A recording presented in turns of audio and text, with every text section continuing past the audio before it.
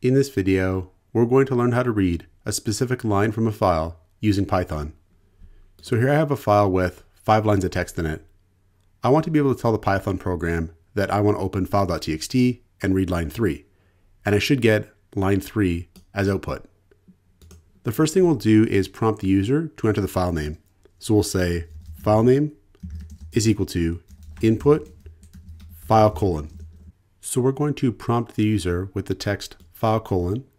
The input function is going to return the string that the user enters, and we're going to store that into file name. Next, we'll prompt the user for the line number. So we'll say line number is equal to int input line colon. So again, we're going to prompt the user with the text line colon. The input function is going to return the string the user enters. Int is going to turn that into an int, and we're going to store that int into line number. Next, we can actually open up the file. So we'll say file is equal to open file name and then R. So open is going to open the file with this file name. The R here is going to open the file for reading, because that's what we want to do. We want to read from the file. And open is going to return the file object. Next, we can actually read the lines from the file.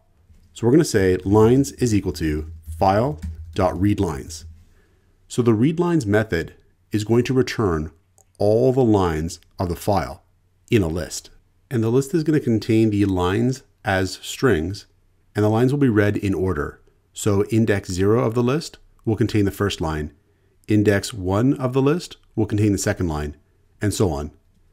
Now we're actually done with the file, so we can close it. We'll say file.close to close the file. Next, we'll extract the line we're looking for from the list of lines. So we'll say line is equal to lines at index line number -1.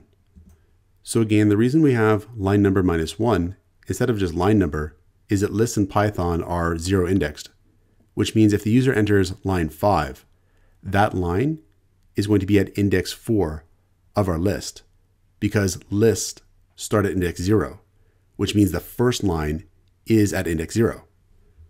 Now we can actually just print out the line. So we'll say print line. So we'll save this and we'll try it out. And remember, we've got this file here with these 5 lines in it. So we'll say python d.py, file.txt is the name of the file, and we'll try line number 5 first, and we get line 5. We'll try it again.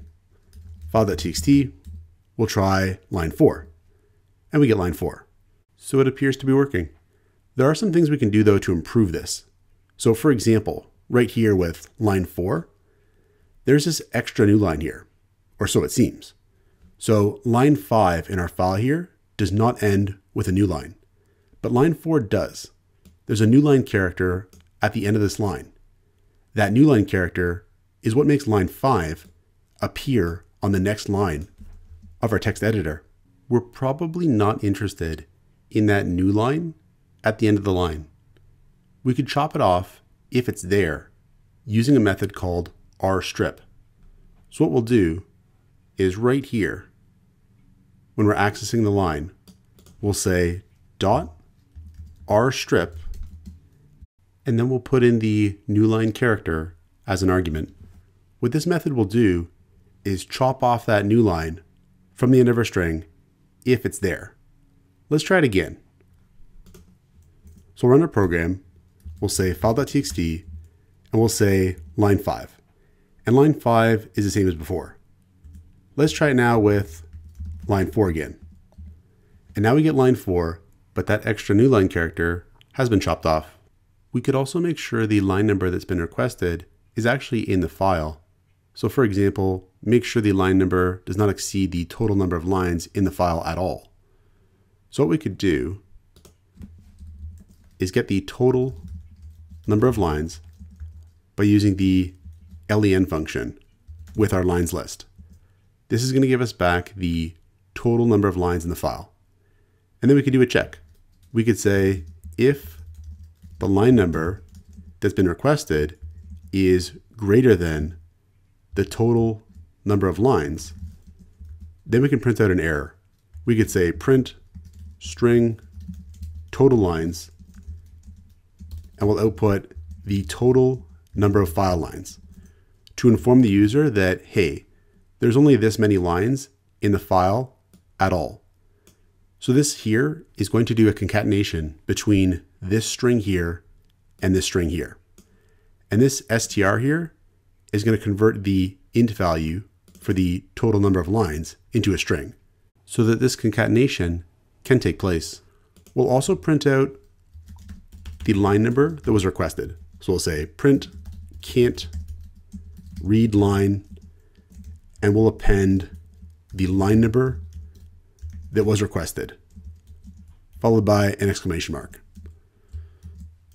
And then we'll have an else case for when the line number is in the file.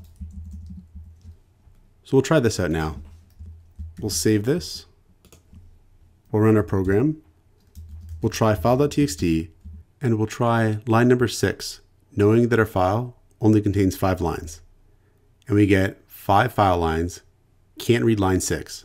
This way the user will know why the program failed. We could also put this logic into a function. So we could call the function again and again to read different lines of potentially different files. So for example, we could actually take this logic out for now. And we'll say def read line fname and lnum. So the fname parameter is going to be the file name of the file. The lnum parameter is going to be the line number from that file. We'll update the names of those variables in our code here. So we'll change this to lnum, and we'll put lnum here, and then lnum here. And then we'll tab over all of this logic to make it part of the function body here. So we could again prompt the user for the file name and the line number and use the values provided when calling the function. So we could say file name is equal to input file colon, and then line number is equal to int input, and we'll say line colon. And then we could call the function by saying read line, the file name, and the line number. And if we save this and run our program here, and we put in file.txt and line 3, we get back line 3, and it's working much like it did before. But because the logic is now in a function, we could call the function multiple times with different arguments. So for example, we could say read line, and we'll still say file.txt, but now we'll say line 2. And then we'll call readline again with file.txt, and then we'll say line 5.